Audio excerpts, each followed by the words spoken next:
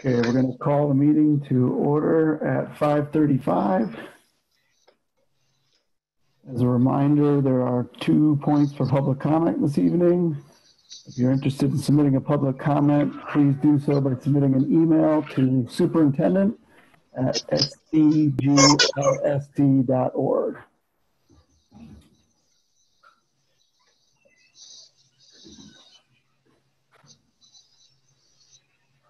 Okay, in your packets, you should have a secretary's report dated 7/21/2020.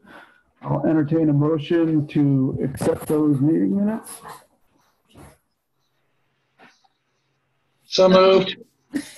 You take them, Ted. Yeah, I'll do this. Okay. This is going to be like from the past, you know? Yeah. I second that motion. Okay. Any questions, comments, changes? Okay, we're going to do a roll call vote to accept that report. Chelsea? Yes. Ted? Yes. John? Yes. Maria? Yes. Ryan? Yes. And Jeff is a yes. Motion passes 6-0-0.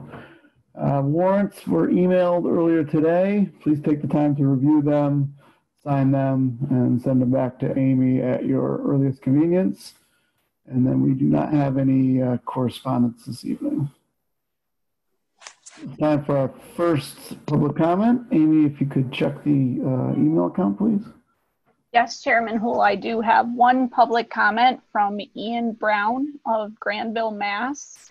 And Mr. Brown's email says, how is the district able to provide adequate staffing with the current guidance regarding possible COVID-19 exposure of staff and requirements for them to quarantine or test negative? With concern and waiting your response, Ian Brown, parent of 2 students and a spouse of district employee. And that is the only public comment we have.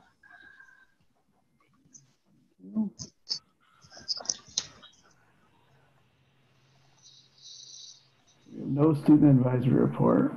Educational presentation. Up first is Superintendent Willard on the initial reopening plan. Good evening, everybody, and thank you so much for participating and joining us as we roll out our reopening plan for the fall of 2020. Before I begin the presentation tonight, I need to just acknowledge and thank some people who really were instrumental in putting this plan together. I need to personally thank Jenny Sullivan, our Director of Curriculum and Instruction, Robin Gunn, our Director of Student Services, Amy McLaughlin, who is instrumental in getting information out to families, getting these PowerPoints up and just working tirelessly to work on communicating with the communities. I need to thank Stephen Presnell and Eric Wykander, who are working tirelessly on computers and sanitation for our schools and making them a safe place for everybody to come back to. Principals Trammell, Carrier, and Sasso, who are working with teacher leaders in their buildings. And a huge shout out to the SEA union leadership, who are giving up hours of their summer on Zoom calls with us at central office and at the schools, working to bring a plan that best meets the needs of our students and staff by keeping them healthy and safe and providing the best educational possible for the students of the Southwick Tolling Granville Regional School District. So I personally just want to thank you and I applaud you for your work and your dedication to our school district. And we are all lucky to have you. I'd like to start off this with it's a short 2-minute video from the Department of Elementary and Secondary Education. And it's a little summary of the guidance that we were given by the commissioner on the reopening of schools.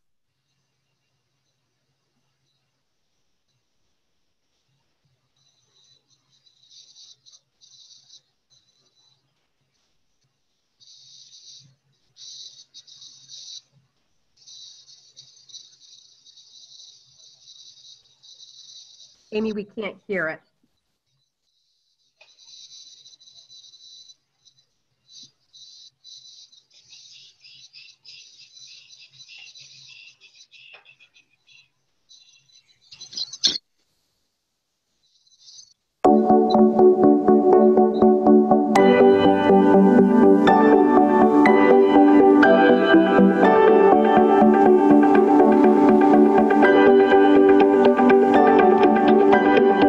look at how things are going related to COVID-19 in the state of Massachusetts, we actually have a lot to be optimistic about. We've done a phenomenal job of getting our rates of transmission down.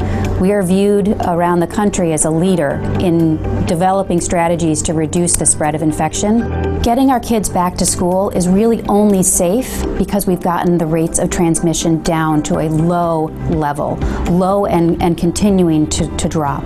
If we were in another state, we'd be having a different conversation.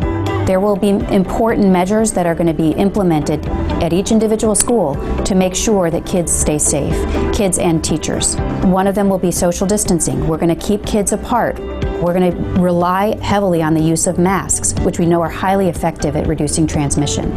We're going to rely on hand hygiene. We're going to really require children to be washing their hands or using hand sanitizer frequently over the course of the school day. So one of the most important things that parents and families can do to support safe return to school is ensuring that they're only sending their children to school when they're well. Every day we want parents to ensure that their children don't have any symptoms that could be a sign of COVID. We know that classrooms are going to look different than they did last year.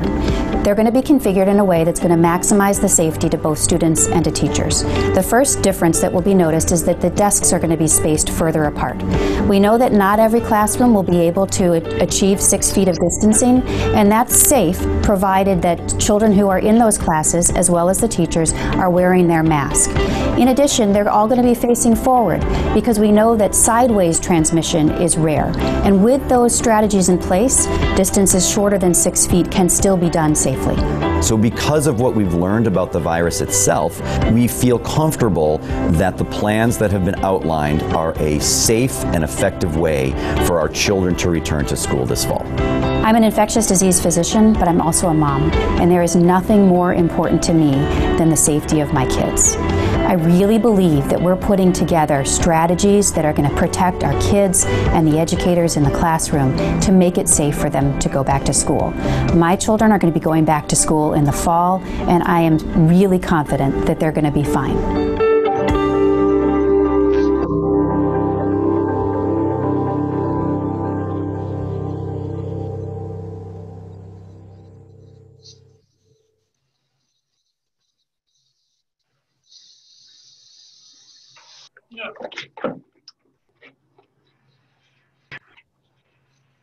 Thank you.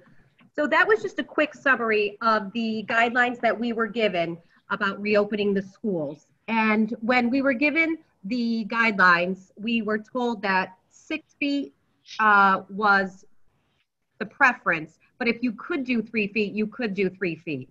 I want to let you know from the start, I would not start creating a plan that was anything less than 6 feet. I felt that if we were going to be going back to schools, we were going to provide the safest environment possible for our teachers and for our children. And so when we conducted the pressure testing for the first plan, which was an all in person, we realized we could fit all of our students back at school. However, it did have some limitations. For example, if we brought all of our students back, we would have to hire over an additional 20 teachers in order to staff all the additional spaces that we would need to convert into classrooms, because we could have approximately 10 to 20 kids in a classroom, depending on the size of the classroom. So we knew we were going to have to hire additional staff in order to make this plan work. The other issue that is unique to our school district is the geographical size of our district and the uniqueness of our transportation. We're a very linear school district, with our schools all being on one end of the geographic location of our school district. And so our students who come to us from Tolland and West Granville have a very lengthy ride. And we would have to be doing multiple bus runs in order to accommodate all of our children in an in-person, everyday model. So looking at the in-person, it could be done, but it wasn't fiscally responsible, nor would it work because we would have to do so many tiered bus runs that some students wouldn't get to school until 11:30, 12 o'clock, depending on the school that they attended. So the next plan that we looked at was a hybrid plan. This was a part in-person plan and a part remote. And this was looking at how many of our students could we get back to school on a daily basis that were the most dependent learners. We also wanted to make sure that we had additional support and as many learning days possible for our students on an IEP, or students who are learning the English language, or students who may just need that extra support of a teacher. So what we did was we started our guiding principles and we began looking at how many of our students we could bring back to school in person. And then we looked at how many of our students would have to be part in person and part remote. And I'm going to go into the details of the plan in a little bit. And then the third option is a remote learning plan.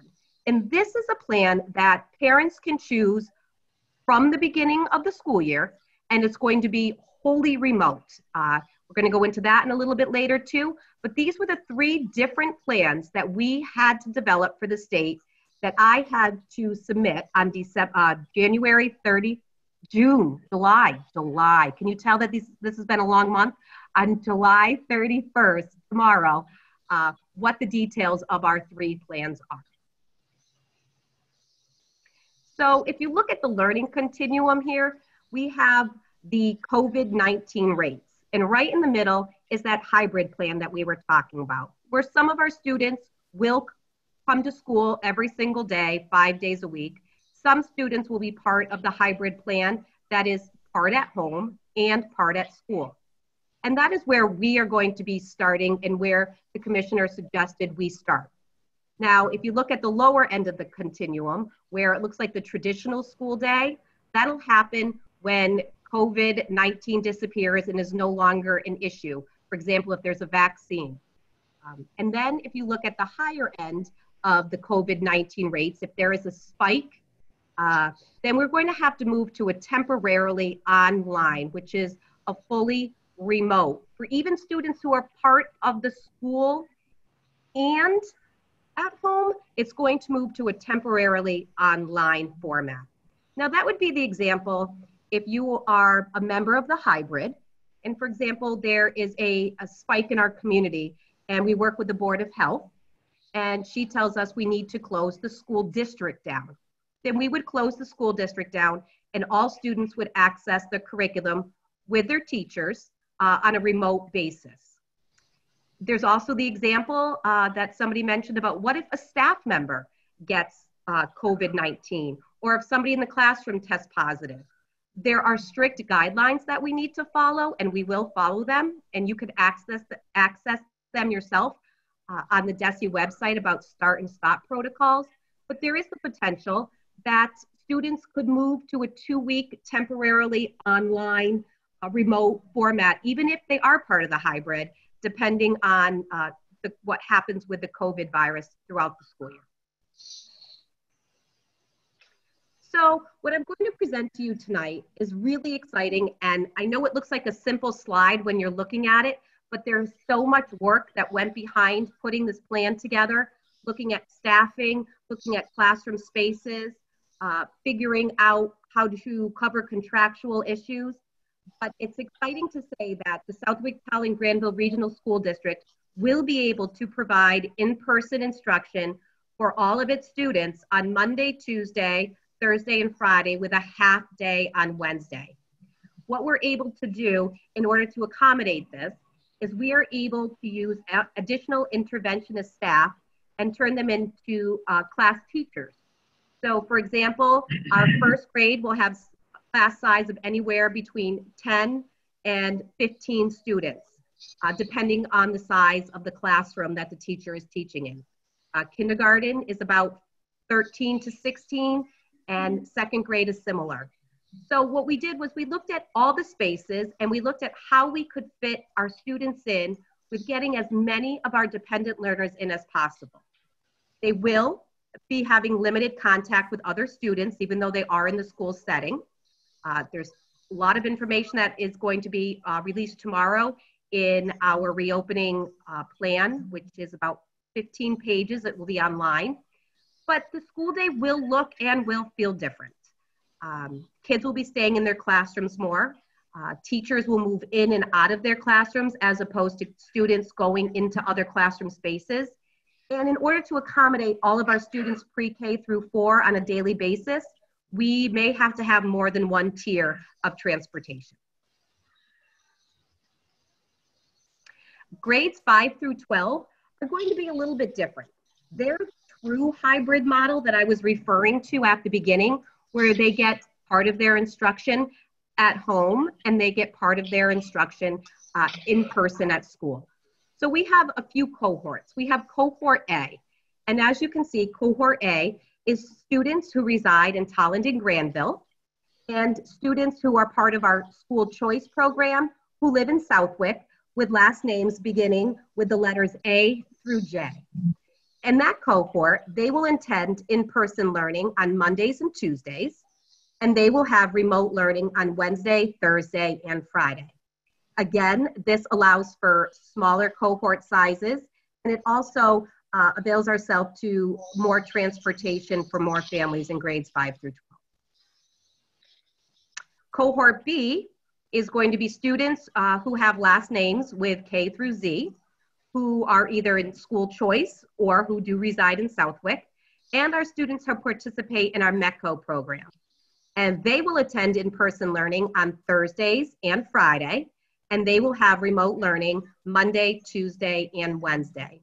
And again, it allows for the smaller cohort sizes and is going to be grouped for transportation. Now, I do want to say that the hybrid models are going to differ between 5th and 6th grade and 7th through 12th grade. In 5th and 6th grade, you're going to be paired with teachers, and one teacher will be teaching you your in-person learning, and another teacher will be teaching you your remote learning. At 7 through 12, their hybrid model is you will be assigned a teacher and you will be learning remote learning and in-person learning with your same teacher. Cohort C, this is the group that DESE has asked us to prioritize with getting our students in as much as possible. So students in grades 5 through 12, similar to pre-K through 4, but students who are our English language learners, students who are identified with special needs or identified possibly in our lowest 25%. We're going to do our best to get these students to attend school in person daily, with Wednesdays being half days. The school district and your child's teachers will be determining what children qualify for this based on the criteria, and you will be notified if your child qualifies. You don't need to call us and ask us. We will reach out to you and let you know that your child qualifies for the 5-day in-person instruction in grades 5 through 12. This is a sample of what the classrooms look like with the 6-foot distance. The first picture is one at Woodland School. The next one is Powder Mill School, and then there's a picture of Southwick Regional School. So it looks like, I always say, the 1950s classroom where the desks are in rows and kids are sitting one in front of the other. But they are spaced out by 6 feet. And as I said, our supervisor of buildings and grounds, Eric Wykander, has been instrumental in figuring out the classroom designs, figuring out how many students we can get in a classroom. And the custodial crew has worked so hard since the beginning of June to get these classrooms ready for all of you at the beginning of the school year. So again, can't thank them enough for their work they're doing, the moving of furniture, the moving things around based on principals' requests and your flexibility. So thank you very much. And then there is the full remote option. So I want to make it very clear that parents are going to have a choice between the full remote option and the hybrid option. The full remote option is going to be what we're going to refer to as cohort D. And because the state has not come out with the name of the program that they're going to be using, we have just put it in quotations as the Massachusetts Virtual Academy. Not the name of it, it's a great name, but just to make it very clear that this is a full remote option where your child will get instruction at home, grade level content for a full day by a teacher, It will not necessarily be a teacher from the Southwick, Tallinn, Granville Regional School District. It will be more of a learning management system that the state will be providing, but the children and the students will remain members of the STGRSD, and they would be able to participate in any extracurricular offerings as long as they remain in good standing in the full remote option. So the next steps. So in order to make this plan become reality, we're going to need help from the community and from our teachers. So the first thing we're going to be doing is the school committee is going to be taking a vote on the plan that they're going to approve. And I will be recommending the hybrid plan and also the full remote plan. And the parents are going to have to complete a student enrollment form, letting us know what plan do you want to enroll your child in. You have those two choices right now. And then we're going to need staff to submit any leave paperwork so that we can start staffing our classrooms appropriately and providing any necessary accommodations that we can to teachers. And once we get both those pieces of information, this is what it gets fun. We can actually start assigning kids to teachers, and we can start making the fall 2020 a reality. At the same time, we're going to ask parents on the enrollment form whether or not their child is going to need transportation. Transportation, we're going to have a presentation on Tuesday night on transportation, but because of the social distancing on the buses, they're only going to be filled at about a third capacity. So we're really going to be seeking children who really need that ride to school and really need that bus route for their parents to check that they need transportation. And once we get that information, we will start creating bus routes. And then we are going to work on a phased reopening. It was announced just the other day that the first 10 days of school are now going to be used for the much needed training on the safety protocols and on the professional development our teachers are going to need in order to make this work. But this is all brand new to all of us. We really are going to have to take this slow in order to make sure that we do it right and we do it correctly and we do it safely. So we are going to be working with the union leadership, and I know the schools have their site-specific reopening task forces on what works best at each school. And we're really going to be listening to our parents, to our teachers, and to our administrators on what you need from us at central office in order to make your reopening of the fall successful. So again, these are our next steps. We need after the school committee votes, we will be sending out a student enrollment form with a deadline on it. We're gonna, as soon as we get that information back, we will look to see how many of our children are opting in for the hybrid and how many are going to be opting in for the wholly remote. Now again, this is our plan today, based on 100% of our students returning to school. If we just see later that we have a large group of students who are opting for the remote, I will come back to the school committee and I will say, you know, this is what I see best. Our commissioner has tasked us with being flexible and fluid. And I've learned one thing this summer, it's to be flexible and fluid.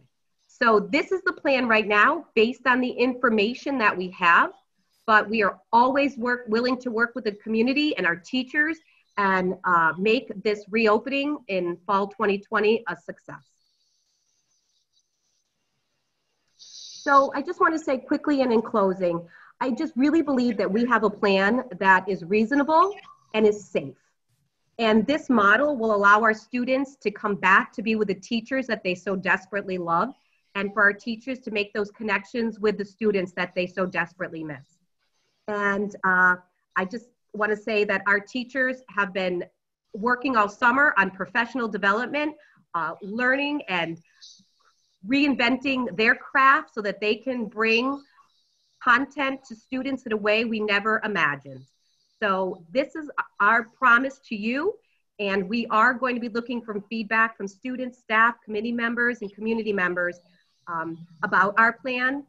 We know it can't address every individual person's needs, but it is based on safety and best educational practice. Thank you.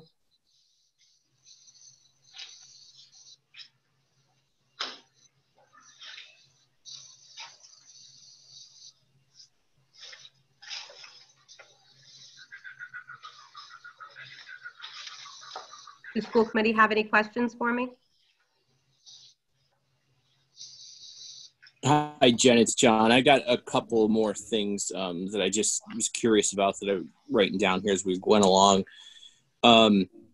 The first thing is for the remote learning plan, if parents were to opt into that program and their children had, special needs or an IEP plan, how would that be handled, given that we're talking that there's potential that their instruction wouldn't be through the school? Can you say that again? I'm sorry, Jonathan. Yeah, if a student has an IEP plan and their parents decide that they're going to opt for the remote program, how will we still give them what they need as far as the plans that they have if they're choosing a plan that may take them outside of the school district for instruction? That is addressed in our plan, and I do have Robin Gutt on the phone, but I can just assure you that no matter what plan parents choose, we are obligated as a school district to provide special education services. And before the start of the school year, the team will meet and will communicate with the families on how to best meet those needs. But I can open it up to Robin if she has anything additional she would like to add. Thanks, Jen. I would just echo what you said, that it is our responsibility to provide the services that students have on their IEPs. And so we will do that regardless of the program that is chosen. And the decisions will be made on an individual basis based on what the students need. Okay, great to hear that. You guys have been on top of a lot of things here and done a lot of great work. I just, just double checking some things here that popped into my mind. The one other thing I've been thinking about for the last week or so is in regards to when we put information out, and maybe some of this is forthcoming, you probably have talked about it already, but I think that it would be really helpful for parents to see something along the lines of what a day in the life looks like going to school for their kids, like at each grade. For example, I get, what are the procedures going to be like for drop off? And then they're going to go to their classroom. And then, I know we've put some stuff in there and seen some stuff about they're going to eat lunch here. I can't remember seeing if they're going to be allowed to have recess or things like that. But if we put something out that just said, here's what a typical day is going to look like for a first grader, a fifth grader, an eighth grader, just to give them a clear idea of what the day looks like.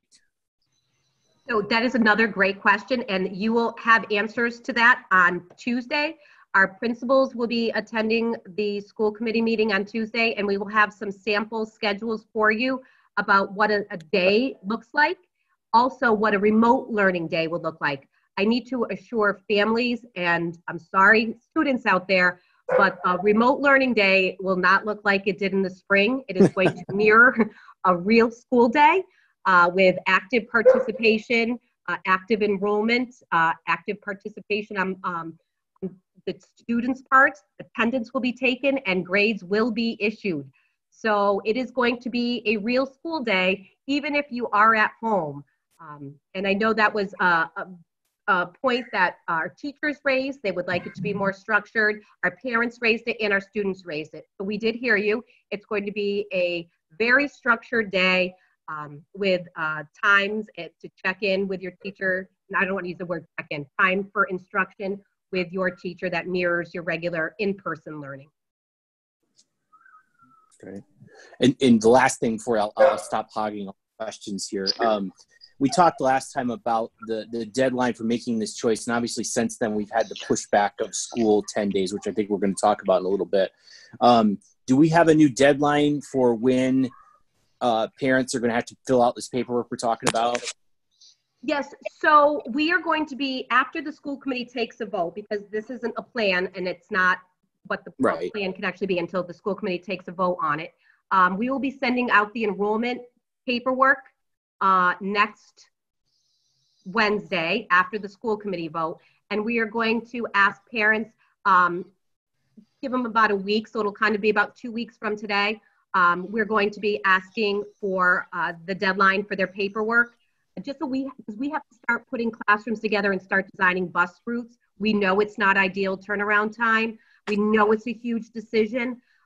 But in order for us to open up on time, we really do need to know how many students are going to be participating remotely and how many students will be attending the hybrid model.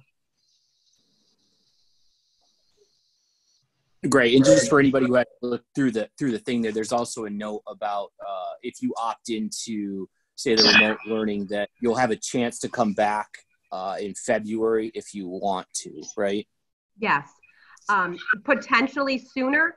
But the reality is we are a small school district, and because of the social distancing guidelines and because of the limited number of teachers, especially at the high school level, who teach certain subjects, we can't just fluidly move kids in out of classrooms like we used to because of the cap size. So if we're able to do it before February, we absolutely would. If not, there's always the chance to opt back in to hybrid if you chose the wholly remote for the second semester. Okay, thank you. Jen, I have a question because I'm sure a lot of our teachers are listening. What are they supposed to do with their like 5th and 6th graders if they're working Monday through Friday, but their kids are home 3 days a week? Do they get to send their kids more often, or? So there was talk. So that way our teachers can still be working. Right. So there was talk of that. There's still talk about that amongst superintendents. I know one school district, they did it by their round table, that any teachers who live within a certain round table, it's a cohort of schools that work together. We are part of the Lower Pioneer Valley Educational Collaborative, and we were discussing it today. So no definitive answers yet, but we are thinking about it in order to do what we can to bring our teachers who are essential workers back to school and seeing if we can accommodate them. But I have no guarantees or nothing definitive yet, because again, it would have to be all of us willing to do it to make it work.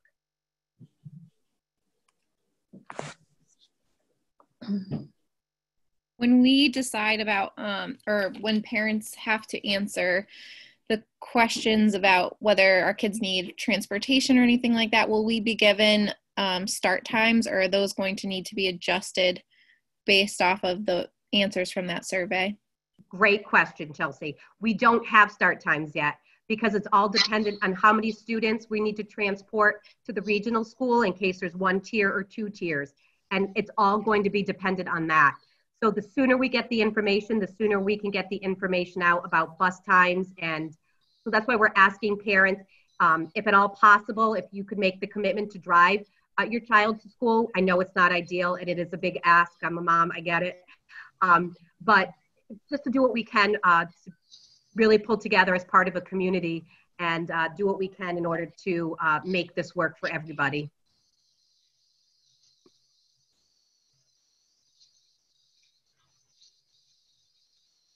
Any other questions for Superintendent Willard? There's just one other thing I did not bring up. It is in the district reopening plan. The students who attend CTEC, as of right now, the CTEC guidelines just came out today. And I will be having a meeting with our representative, the new leader over at the Lower Pioneer Valley Educational Collaborative, Roland Joyle. But we are planning on sending our students to the CTEC. So if they go into the morning, they will go to the morning program. I believe it's grades 9 and 11 will go to CTEC in the morning, and then they will take 2 remote classes in the afternoon. And the 10 and 12th grade students who go to CTEC, they will take 2 remote classes in the morning, and they will attend CTEC in person in the afternoon.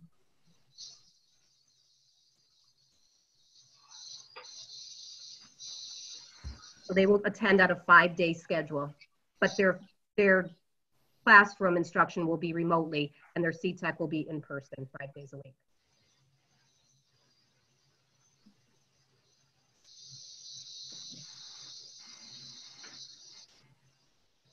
Any other questions for Superintendent Willard before we move on?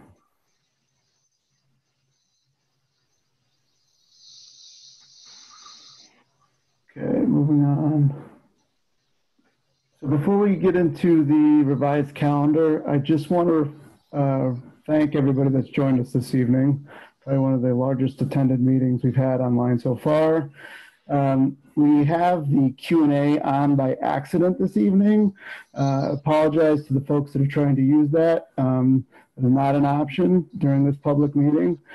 So if you wish to submit a public comment, please do so by emailing the superintendent email address.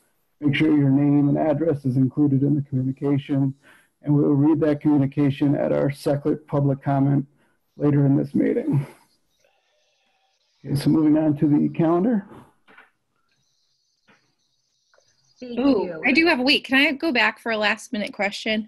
Sure. I'm just thinking about, there were so many kids potentially, I mean, I just know from my professional experience that potentially could have been waiting to be assessed for specialized education. They were getting their testing done. I'm just wondering if those kids can be kind of on the radar for the 5-day-a-week, because they potentially could have been put on an IEP last spring. I don't know. I'll have Robin answer that for you. I know she's been working on that. Yeah, it's a great question, and the evaluations are absolutely at the forefront of our thinking right now. The school psychologist and I are going to look at what is involved in those lists. Fortunately for pre-K through 4, all of the kids are coming back, and so we will look at referrals for 5 through 12, the ones that we've received to this point. And yes, make those a priority, as well as our pre-K students, in terms of evaluations, getting those done as soon as we can. Thank you.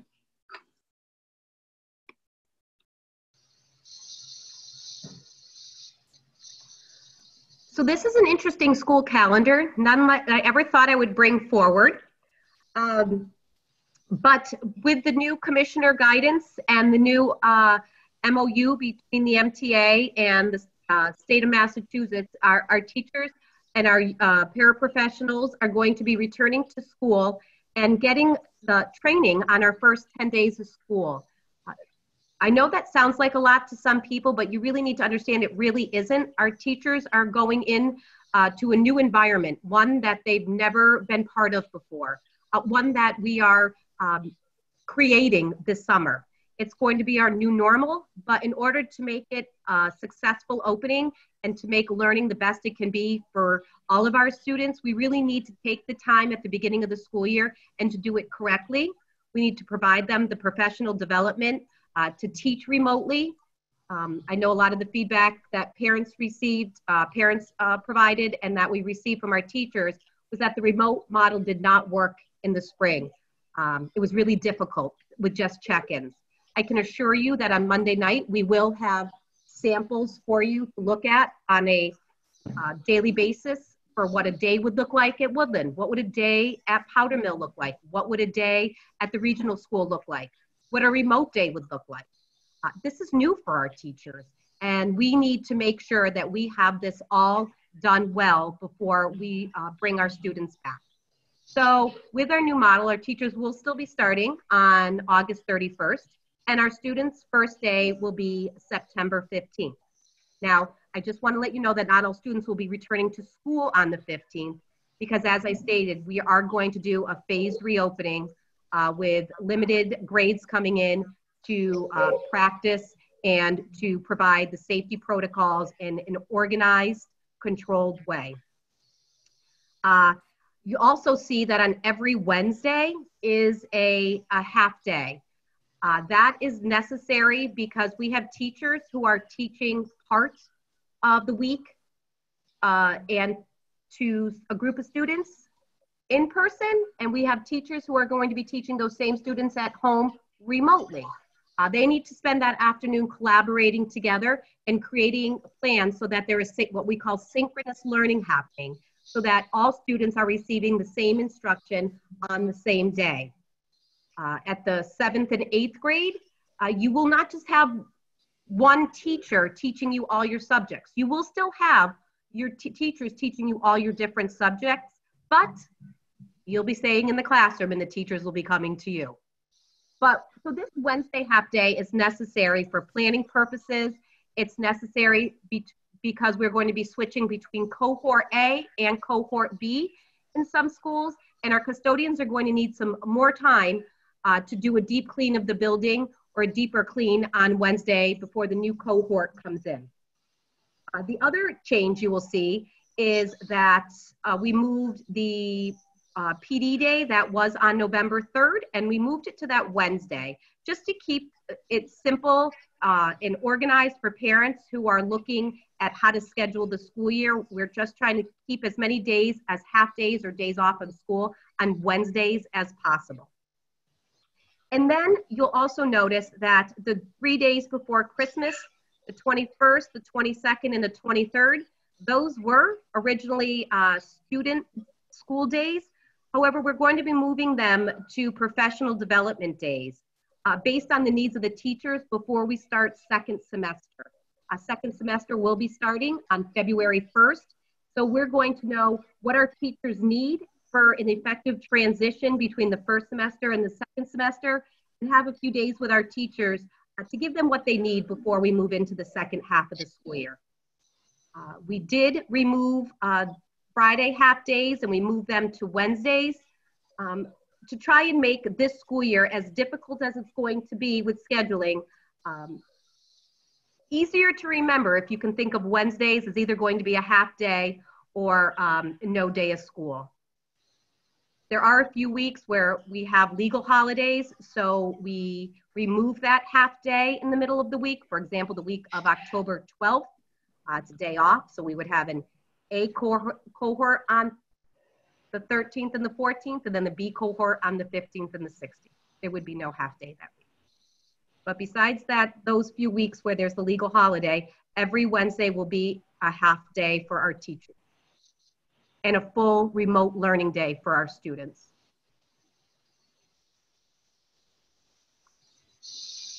And our last day of school does remain on June 17th. Any questions from the committee? One change, I'm sorry, Chairman Houle, was due to the delayed start at the beginning of the school year. They did move graduation up until June 12th to get the correct number of school days in. Time on learning requirements.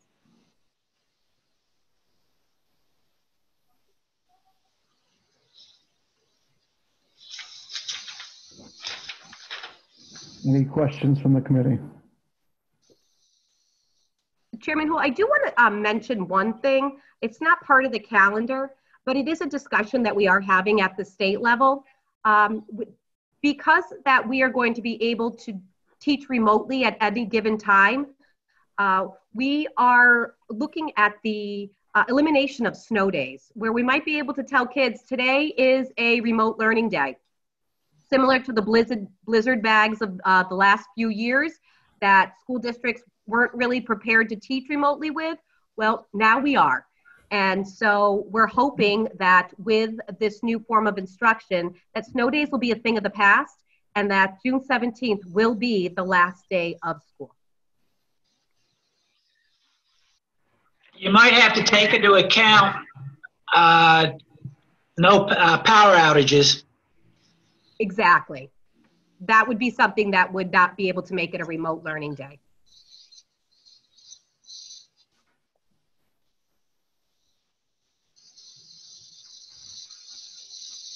Okay, unless there's any questions, we're going to move on to policies. And we have none this evening to review. Action items.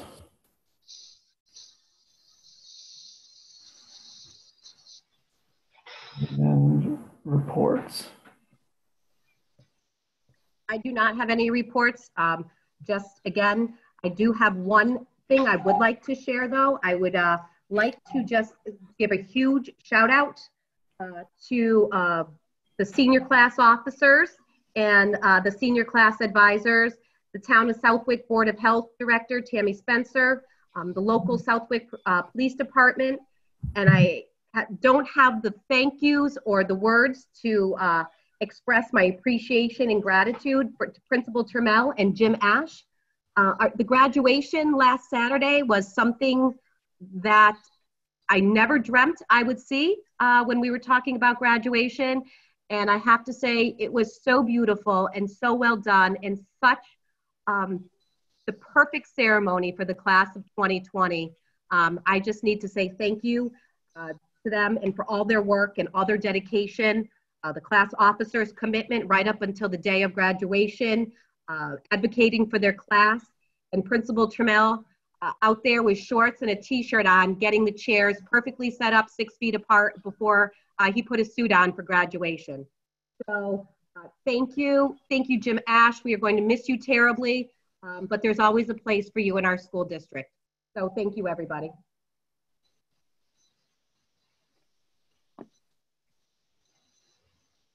Mr. President, do you have anything for Director of Finance and Operations tonight? Yes, Mr. Chairman. I just wanted to take a brief few moments to update the committee on status of our orders for student devices, technology devices. As you know, the 1920 school year was the first year of our 4-year phased plan to bring the district to a one-to-one situation. The COVID-19 pandemic certainly threw some curveballs at us, and we had to quickly shift some of our plans around that to allowing devices to be brought home because of shortages within individual households. The instructional technology planning team has been working extra hard to identify needs and come up with plans for ensuring that we have enough devices for the upcoming school year. Because of some of the additional COVID relief grants that were made available by the federal government through the Commonwealth, we were able to actually accelerate our orders to basically get to year 3 instead of year 2 in terms of our phase in of the one-to-one initiative. However, as you might expect, despite our efforts at getting our orders in early, and we began ordering devices in mid-May and in early June, which typically might have a 30 to 60 day lead time before they landed in our laps, and could get the additional work that needs to be done to them before they are deployed, of getting them imaged and set up on our network and entered into our asset management system. We've just been getting suffered a couple of blows to the timing of the receipt. There was an issue involving a change to specifications that Lenovo adopted with the preferred model that we had agreed to last year. That took some time to work through that. Eventually, we were able to replace that order with Lenovo through our local partner, Wally Computer Associates. And then subsequent to that, we were notified that the ship date was looking, instead of a late August or early September ship date that we were anticipating, it got moved back to October 7th. And then just a little more than a week after that, we were notified by Wally that due to some supply chain and trade situations between the US and China, which is affecting major technology producers like Lenovo, Apple, and several other of the large tech manufacturers, that they're anticipating an additional 3 to 4 weeks of delay. So between those delays and the time it takes to get the devices ready for deployment, we're probably out into the part of November. We're working on scrambling some options to allow us to meet the needs of families. I can't tell you how that's going to play out just yet. We should know more by this time next week, but we're working diligently to come up with a solution that gets through at at least that November period when we can expect to start seeing the devices that we ordered in hand and available for student use. So I did want to make you folks aware of that, and we'll keep you apprised as the situation develops.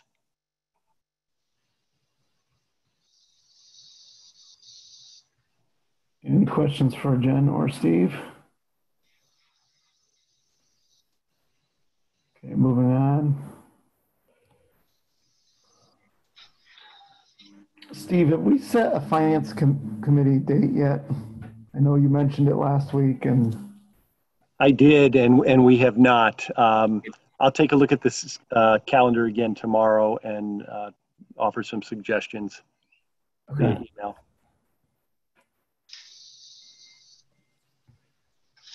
Let's see, Pam is out this evening, so I don't have a Board of Governors update. Board of Directors have not met. Policy Subcommittee, do you guys have a date set? Because we're going to be working diligently on a mask policy for the schools. I think we're meeting next week, but we haven't actually picked a date. Things have just been a little crazy. Okay.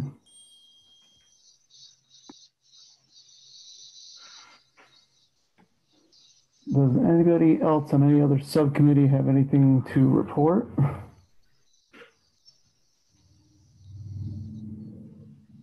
Mr. Poole? Yep. You might want to scratch off the transportation. Correct. We will eliminate that subcommittee.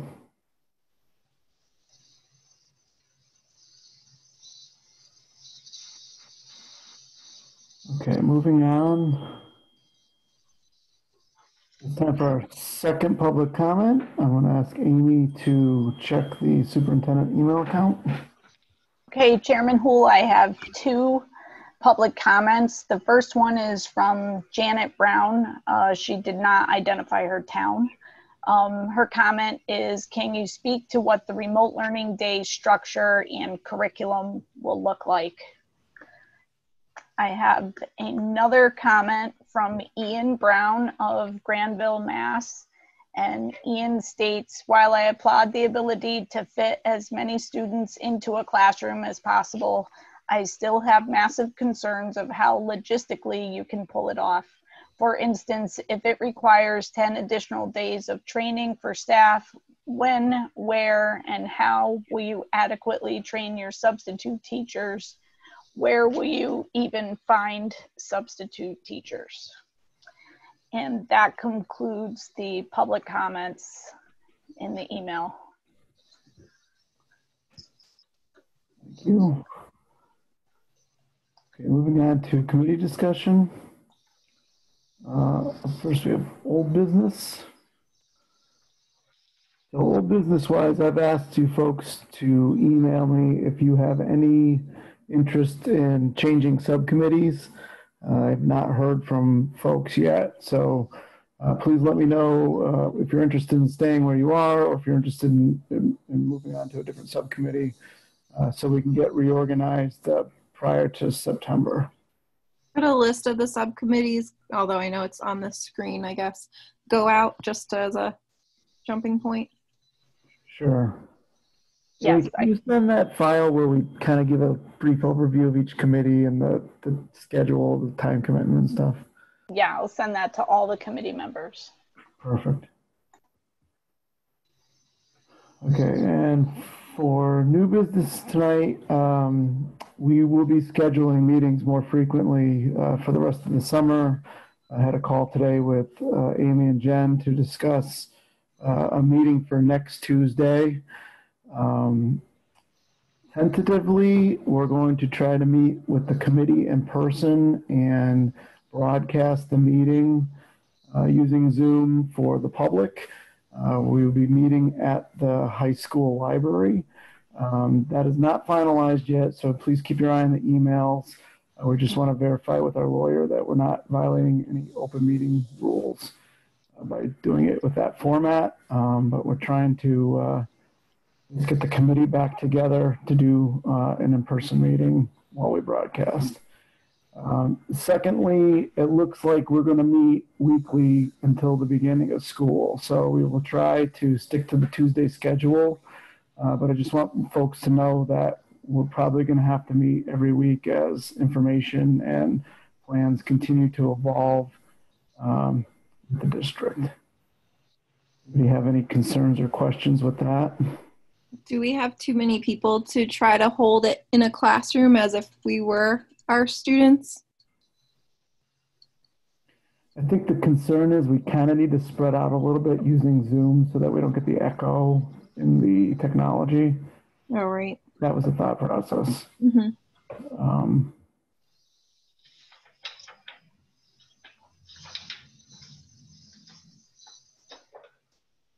Amy, did I miss anything? Did I cover it all?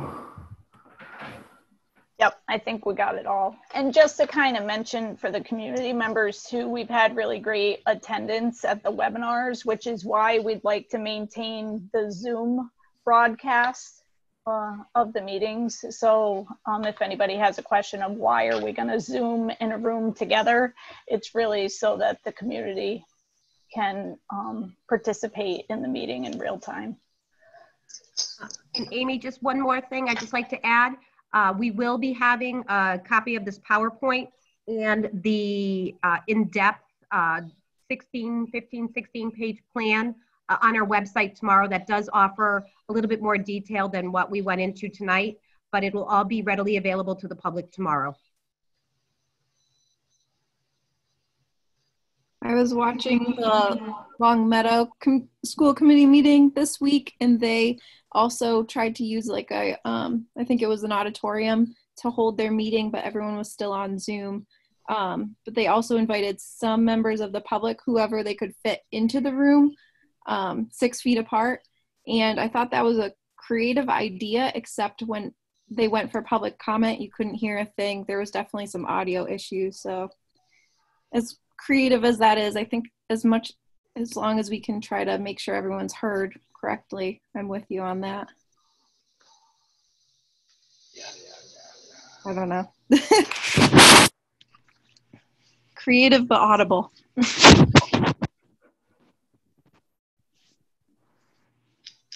Okay, team, that's all we had on the agenda. I will entertain a motion to adjourn. So moved. Second? A roll call vote. Chelsea? Yes. Ted? Yes. John?